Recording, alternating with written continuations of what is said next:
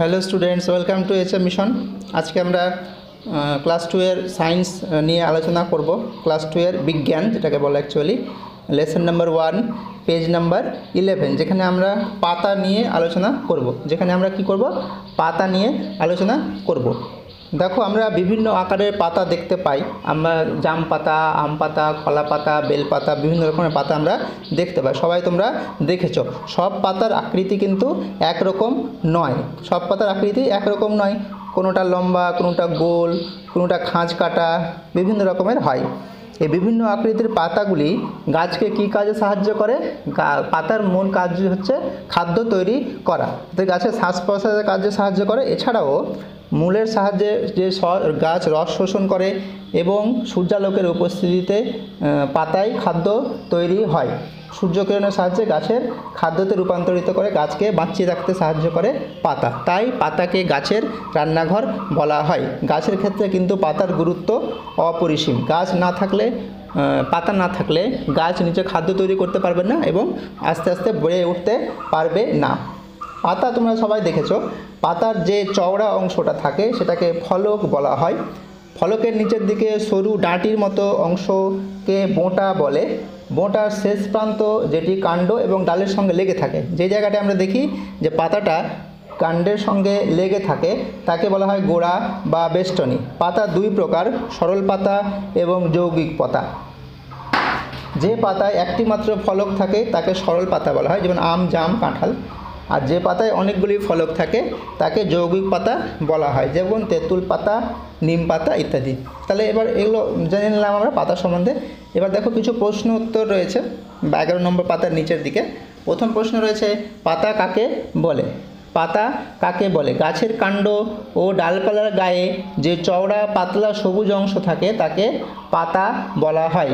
গাছের কাণ্ড এবং ডালপালার গায়ে পাতা দেখতে পাওয়া যায়।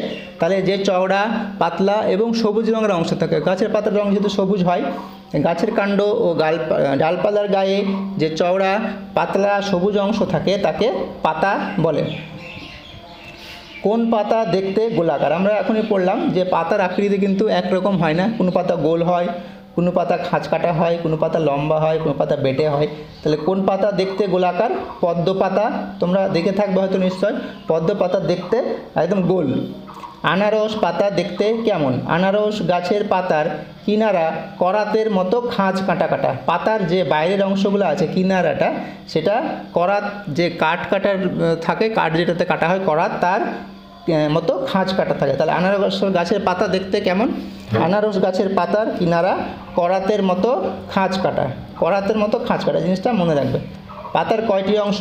পাতার 3টি অংশ, গোড়া বা বেষ্টনী। পাতার কি অংশ? পাতার 3টি অংশ, গোড়া বা বেষ্টনী। ফলকের নিচে দিকে যে সরু ডাঁটির মতো অংশ থাকে তাকে বলা হয় বোঁটা।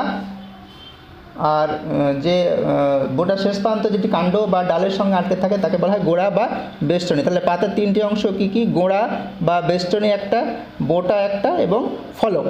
পত্রফলক কাকে বলে?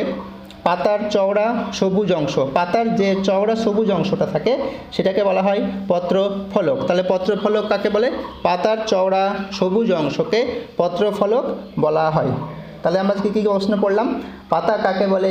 গাছের কাণ্ড ও ডালপালার গায়ে যে চওড়া পাতলা সবুজ অংশ থাকে তাকে পাতা বলে। কোন পাতা দেখতে গোলাকার? পদ্ম পাতা দেখতে গোলাকার। আনারস পাতা দেখতে কেমন? আনারস গাছের পাতার কিনারা করাতের মতো খাঁজ কাটা। পাতার কয়টি অংশ ও কি কি? পাতার 3টি অংশ, গোড়া, বোঁটা এবং ফলক। পত্রফলক কাকে বলে? পাতার চওড়া সবুজ অংশকে পত্রফলক বলে। আজকে তাহলে আমরা পাতা সম্বন্ধে ডিটেলসে জানলাম এবং 5টা প্রশ্ন আজকে তোমাদেরকে পড়ালাম। এই 5টা প্রশ্ন তোমরা বাড়িতে ভালো করে মুখস্থ করবে। নেক্সট দিন পরের প্রশ্নগুলি নিয়ে আবার আলোচনা করব। তোমরা বাড়িতে থাকবে, সুস্থ থাকবে, ভালোভাবে পড়াশোনা করবে। ধন্যবাদ।